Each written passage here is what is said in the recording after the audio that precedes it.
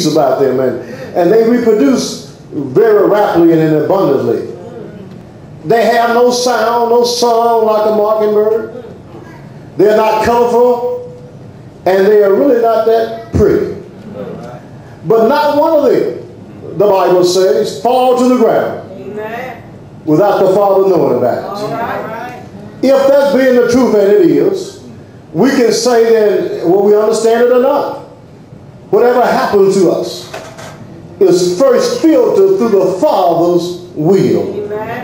And can I tell you that we are more valuable than any sparrow? And you may ask the person, but Pastor, what about all of these terrible things that happen in this world?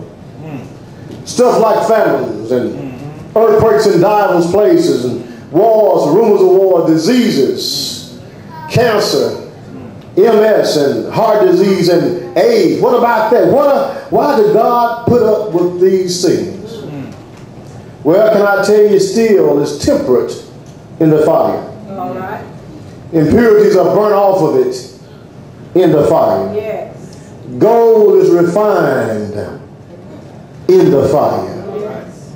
Impurities are separated from it in the fire. Mm-hmm. Life is tested in the fire of trouble and heartaches. Oh, yes. It's tested without disease and even death. Oh, yes. And whatever comes out on the other side of the fire, on the other side of the darkness, that which goes through the fire is stronger and purer and higher and holier and better than it was if you had not gone through it. Amen. So even in the darkest hour of our life, God is saying something to us. Yes. And it's never so dark that God is not there. That's right. And can I tell you, we're more valuable than a sparrow. Yes, we are.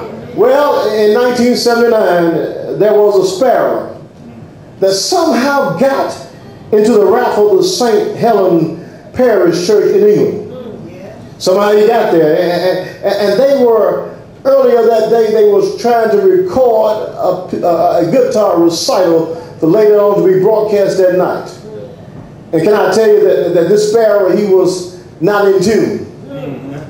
His chirping was off tune with what they was trying to do. So the pastor, by the name of Reverend Robin Clark, he dismissed the congregation and he asked one of the members, would you go home and get your pellet gun so we can take care of this offensive sparrow?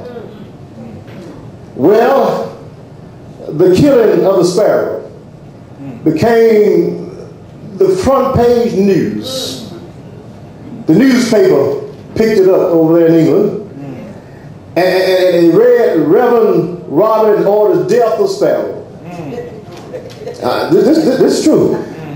Hit the newspaper, front page.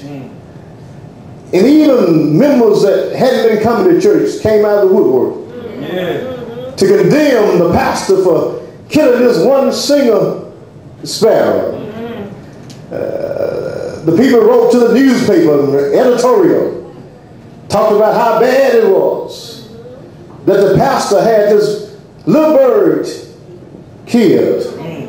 And they quickly remind the pastor of Psalms 84, in which is declared that even sparrows are welcome in the house of the Lord. Amen. Look what it says. It says in 84:2, my soul longeth, yeah, even faintest for the court of the Lord. My heart and my flesh cries out for the living God. Yea, the sparrow has found a house, and the sparrow nest for himself, where she may lay her young, even thine altar, O Lord of hosts, my King and my God. Blessed are they that dwell in the house. They will be still praising thee.